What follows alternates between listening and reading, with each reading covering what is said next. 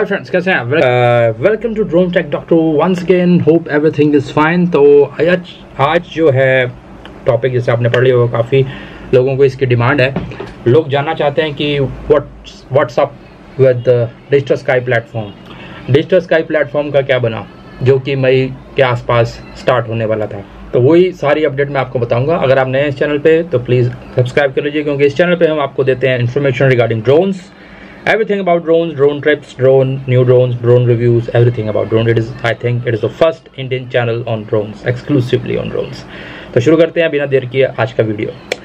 तो friends, digital sky platform, जिसको नहीं पता मैं आपको फिर से ब्रीफ में बता देता हूँ। डिजिटल स्काई प्लेटफॉर्म एक DGCA जो कि अथॉरिटी है दिस एयरवेज को संभालने की इंडिया में सरकारी, उसकी तरफ से एक प्लेटफॉर्म लॉन्च हो चुका है 1 दिसंबर 2018 को, जिसका नाम है डिजिटल स्काई प्लेटफॉर्म। एक वेबसाइट है, एक लिंक है, जिसके ऊपर आपका ड्रोन्स और खुद आप रजिस्टर कर सकते हैं।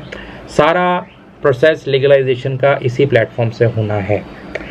तो प्रॉब्लम ये थी कि इस पर अभी कुछ ये प्रॉपरली पूरी तरह से ऑपरेशनल अभी तक नहीं है, अभी भी नहीं है।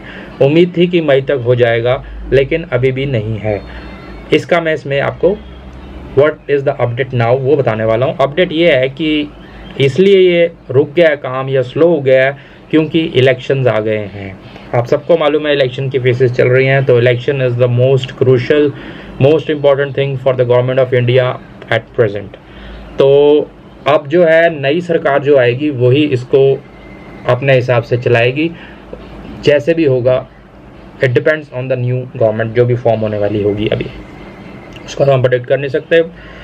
जो भी आएगा वो जब सेटल डाउन हो जाएगा तब ये डिजिटल स्काई प्लेटफॉर्म की जो प्रोसेस है आगे बढ़ेगी। ये चीज़ सभी important drone manufacturers including DJI भी जानती है, पूरा वर्ल्ड जानता है। इंडिया में इलेक्शंस हो रहे हैं, तो इन इलेक्शंस के वजह से बाकी जितनी भी कंपनीज अप्रोच करने वाली थी या आने वाली थी या अपने स्टोर DJI में से, DJI is the leader one, उसका नाम लूँगा। तो वो सब जो प्रोसेस जो है उस पर आने के लिए, NP-NT कंपैटिबल अपडेट देने के लिए, सब डिस्कशंस करने के लिए, ET अप्रूवल लेने के लिए, ET अप्रूवल है इक्विपमेंट टाइप अप्रूवल चाहिए।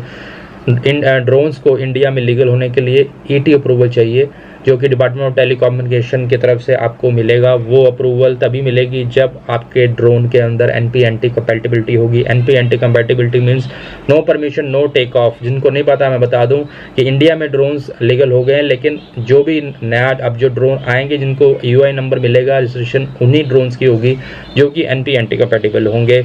उन्हीं को ET अप्रूवल दी जाएगी, इक्विपमेंट टाइप अप्रूवल जाएगी। ये सब तामझाम जब हो जाएगा तब वो कंपनीज डिजिटल स्काई प्लेटफॉर्म पर लिस्ट हो जाएंगी। तो जो कंपनी डिजिटल स्काई प्लेटफॉर्म पर लिस्ट होगी वही ड्रोन्स हम लीगली ले पाएंगे और उन्हीं ड्रोन्स को UI नंबर मिलेगा या रजिस्ट्रेशन हो पाएगी। तो वो सब कुछ होने के बाद ही आप लीगली ड्रोन उड़ा पाएंगे। इन सब तामझाम के बाद एक ऐप रिलीज़ की जाएगी, जिस ऐप से आप अपना परमिशन लेनी होगी ऑनलाइन इंस्टेंटली। जब भी आपने कहीं ड्रोन उड़ाना है तो वो मिलेगी जब ये सब कुछ रजिस्ट्रेशन वगैरह हो चुकी होगी। तो सब चीज़ें लिंक्ड हैं एक दूसरे से, तो उन्हीं का सबका मैंने आपको फिर से एक बार समराइज करवा दिया है। तो इलेक्शंस जो कारण है मेन, जिसकी वजह से वो डिले हो चुका है। तो अभी साइट पे कोई भी लिस्टिंग नहीं हुई है ड्रोन्स की, एवरीथिंग इज़ ब्लैंक। तो क्या करें, बस यही करें कि अभी आप वेट करें, जैसे मैं कर रहा हूँ, हम सब कर रहे हैं। इस चैनल के साथ बने रहें। मैं पूरी तरह से लगा हुआ हूँ अपडेट्स लेने के लिए। जो भी लेटेस्ट अपडेट होती है मैं यहाँ पर डालता हूँ। और क्योंकि मेरे पास भी ड्रोन है, मुझे भी रजिस्टर कराना है, काफ़ियों के पास भी ड्रोन होगा ऑलरेडी और काफ़ी नया लेना चाहते होंगे। तो सब कुछ आपको पता लगेगा आने वाले फ्यूचर वीडियोस में। बाकी ड्रोन इंपोर्ट का बहुत सवाल आता है कि अभी इंपोर्ट करें, नैनो ही क्यों ना हो, अभी अलाउड नहीं है, रेगुलेशन में नहीं लिखा। मैं गलत इन्फॉर्मेशन नहीं दूंगा कि आप जाके नैनो ड्रोन ऑर्डर कर दीजिए banggood.com से, इस .com से मत कीजिए।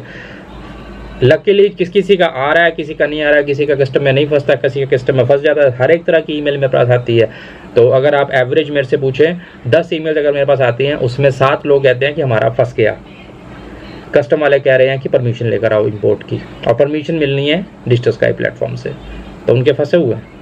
और 10 में से जो 7 के फंसते हैं, 3 कहते हैं हमारा सही सलामत पहुंच गया। टैलो सही समझ, तो ये लक की बात है। But on the higher side अगर आप देखें तो अभी इंपोर्ट मत कीजिए। तो कोई भी आपका क्वेश्चन इससे रिलेटेड आपके दिमाग में हो तो प्लीज़ कमेंट बॉक्स में लिखिए, आई विल रिप्लाई। और मैंने ब्लॉग स्टार्ट कर लिया, उसमें मैं रिटर्न में भी लिखता हूँ, क्योंकि काफ़ी लोगों को सुनने से अच्छा लिखने पढ़ना भी पसंद है। ब्लॉग्स काफ़ी पढ़े जा रहे हैं, तो हमने ब्लॉग चैनल भी शुरू कर दिया है। तो मेरे हर एक वीडियो में आगे से ब्लॉग का भी लिंक आपको मिलेगा। तो अगर आप वहाँ के पढ़ना चाहते हैं, वहाँ पर भी मैं डेली आर्टिकल्स या 2 दिन में एक आर्टिकल वहाँ लिख रहा हूँ for return information on all drones. तो होप आपको पसंद आया होगा video. Thank you, keep subscribing, जय माता दी, and follow me on my social media accounts, links are in the description. Thank you.